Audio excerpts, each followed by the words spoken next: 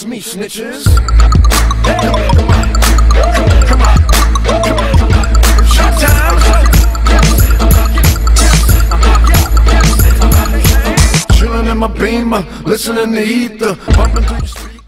Saturday, October 6th, Pitt State football taking on the University of Central Missouri at home, looking to make it 5-0 to start the season.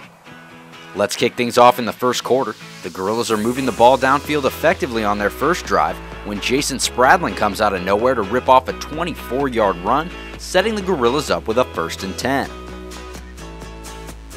And a few plays later, Anthony Abinoa would connect with John Brown from 13 yards out. That's Brown's 5th touchdown of the year, and Gorillas take a 7-0 lead. A 3-and-out by the Mules would give the Gorillas the ball back, but when their drive stalled and they were faced with a 4th and 6, Andrew Castaneda came in to punt. But wait, it's going to be a fake to the wide-open John Brown down the sideline. That play's good for 32 yards and a fresh set of downs. Later on in the drive, the Gorillas are set up near the goal line, and who do they call on? Trez Tillman for the score. He takes it in from 1 yard out, and the Gorillas extend their lead to 14-0. Over the next 2 quarters, Central would respond with 2 touchdowns of their own, and after a Connor Frizzell field goal for PSU, the Gorillas would head into the 4th quarter, holding a slim 17-14 edge.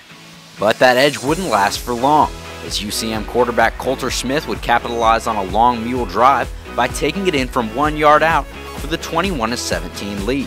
And for the first time all season, the Gorillas would find themselves trailing in the second half.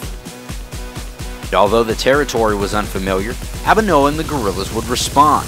Midway through the drive, Abinoa would find John Brown for a 46-yard catch, and on the next play, Spradling would get it done on the ground once again, rushing 15 yards to set the Gorillas up inside the 10-yard line.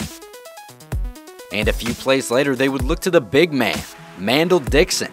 He would punch it in from 1 yard out, and the Gorillas take back the lead. And it would be a lead that they would not relinquish. A late touchdown from Abinoa to Brady Letchworth would make the final score 30-21 in favor of the home Gorillas. PSU 5-0 to begin the season, and heading into the annual Fall Classic at Arrowhead with a little bit of momentum. For full coverage of the Gorillas press conference following their win over UCM, and extra on-field interviews with players that were not featured in the press conference, become a Gorilla Access member today.